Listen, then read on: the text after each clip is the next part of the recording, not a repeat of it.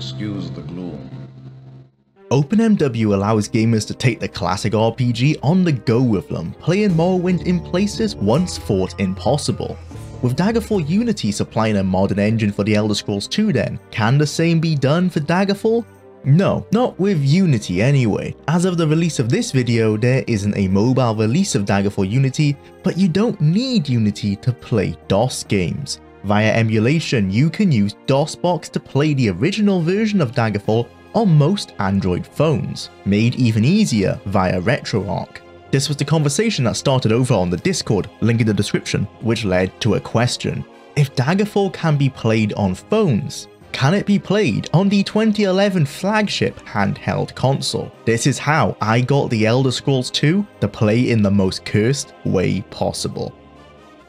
Our story starts when a member over on the Discord started the adventure by installing Daggerfall on his phone. They then graciously tested whether this would be possible on a Vita by using an emulator. After many hours, they had found that it was possible. However, you would not be able to utilize any of the easy loading configuration files that you can normally benefit from with Retroarch. What do I mean by that? Well, look at me install Arena onto the Vita. I take the install files from my PC, drop them into the Vita file system, boot up Retroarch, scan for games, and done. Arena is now there to be played. Daggerfall isn't that easy, so it's back to classic command line instructions to get anything working. That Discord user successfully got the game running, but warned that an overclock would be needed, and so it was my turn. My PS Vita is already hacked, which was a big help. I use a third-party card converter to allow the Vita to use SD cards for memory instead of their crazy expensive proprietary memory card. As you can see, there are quite a few hacks already installed, including Retroarch, so this should have been easy,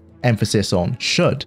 First, I had to set up all of the folders and place the Daggerfall install files onto the Vita. Next comes the troubleshooting with Retroarch. I've used a hacked Vita for years now and thought myself quite savvy with the hardware, playing PSP games via the Adrenaline emulator and using Retroarch for a myriad of SNES, Game Boy Advance and Genesis games. So how hard could DOS be?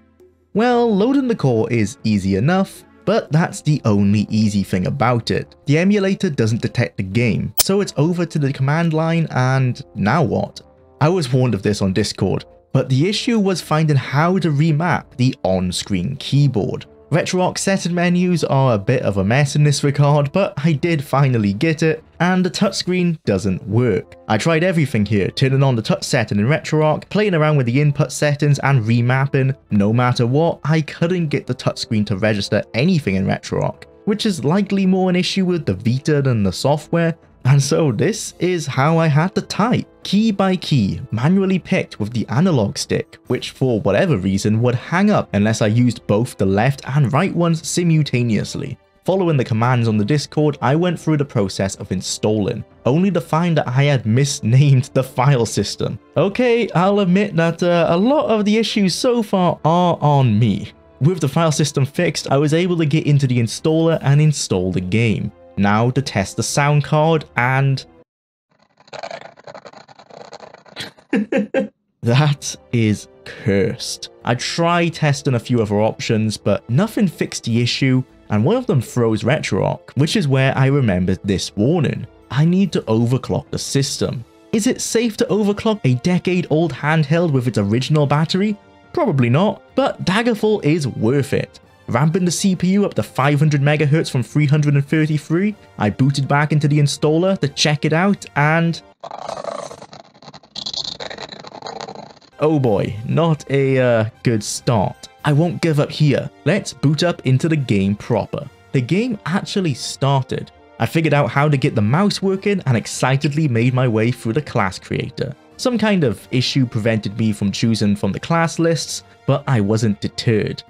400 years after Tiberception's reign, the beginning will meet the end, and the bloody circle will close at the Empire of Tamriel. The movies were great, without any sound issues thankfully. Into the gameplay. Okay, we're at 60 FPS apparently. Oh no, that is... Oh, it does not run well. But we got it running, and that's half the fun. Oh this is... Oh, wow. That is... Well, if there you go. It's smooth as hell on the map. That's what you want to play. If you just play it like this, then it's fine.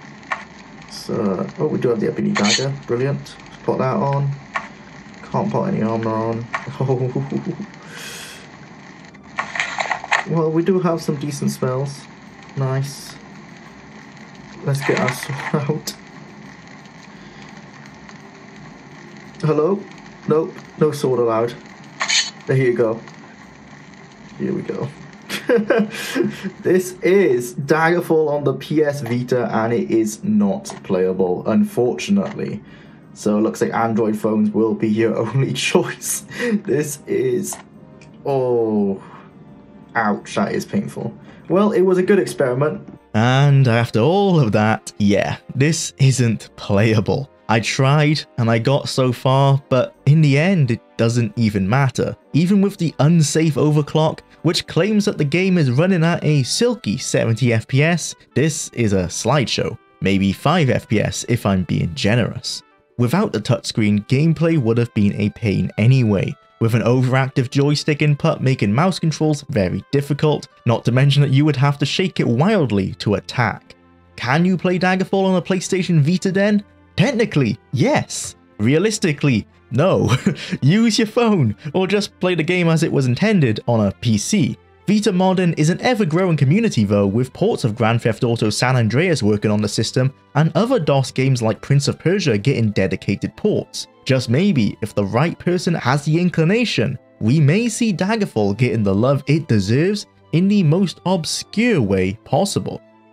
What about Arena then? I mentioned earlier that the game was much easier to install, but that's about where the ease ends. Menus are a breeze, but after you get into the game, it's worse than Daggerfall unless you overclock. Even with an overclock enabled, the game is painfully slow and basically unplayable. I even dropped the detail slider and it didn't really help. The game runs at about 3 FPS, but I did kill a goblin, so that's a success. I count that as an absolute win. I do get a silky smooth frame rate in the UI, so if you want to exclusively create a character, then yes, Arena and Daggerfall do work, just don't try and play the game. Thanks for watching. This was a fun little video that I just wanted to experiment with. Have no fear, I am still hard at work on the Arena analysis, which is shaping up to be over 2 hours long and so much better written and deeper than I ever got with the Daggerfall video. As always, I'll see you in the next one.